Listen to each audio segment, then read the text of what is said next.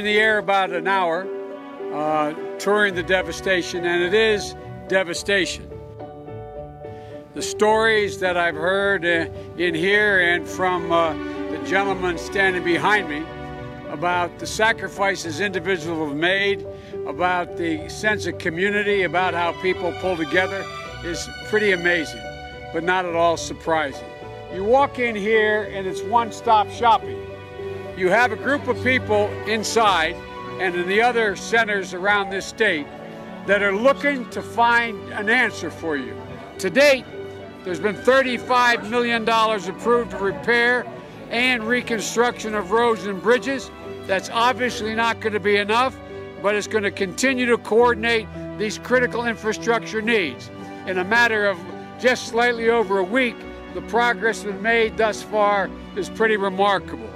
And we're going to keep working with the governor on long-term strategy to rebuild and get people back into their homes. Once all these cameras are gone, once all the news conferences are over, FEMA and the Red Cross are still going to be here till we make you whole, till we make it right for you.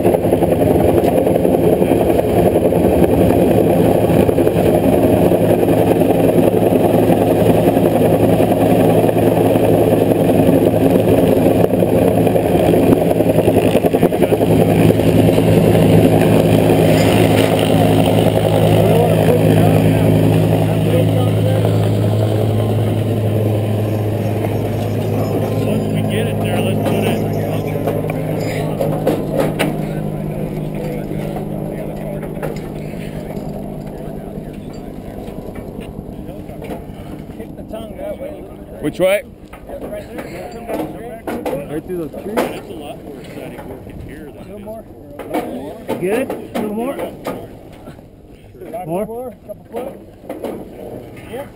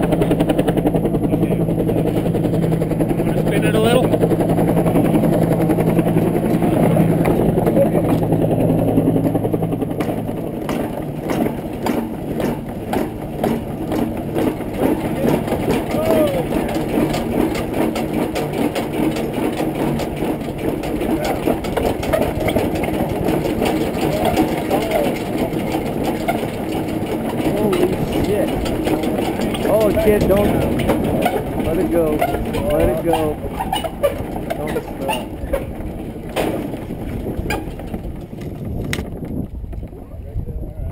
Watch your legs.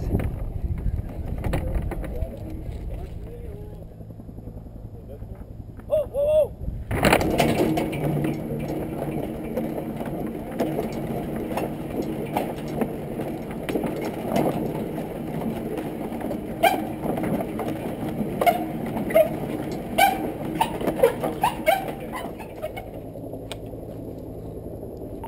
Yeah, go ahead. You got 3 guys total, correct? Yeah, it's affirmative. Okay, you need to drop 1 guy halfway, 2 go all the way down to the end pole, and we're sending Moss down to meet for the halfway guy. 10-4. Great track.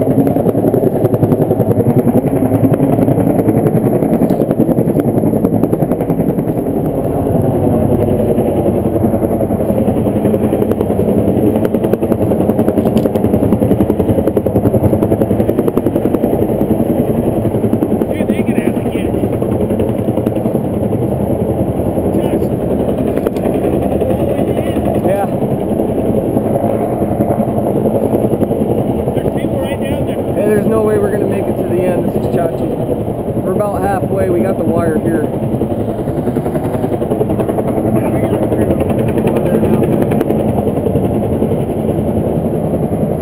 Okay, Frank, he's going to winch that cable down to you. He's going to winch it down. Yeah, 10-4.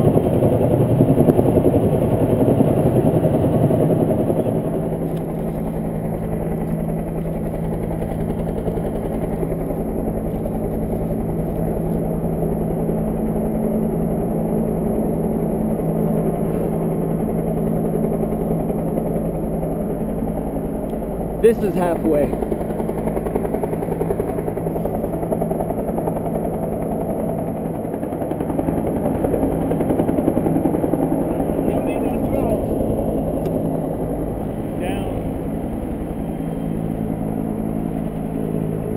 got the swivel. Yeah, 1.5. I still have their shackle. Hopefully, got it on.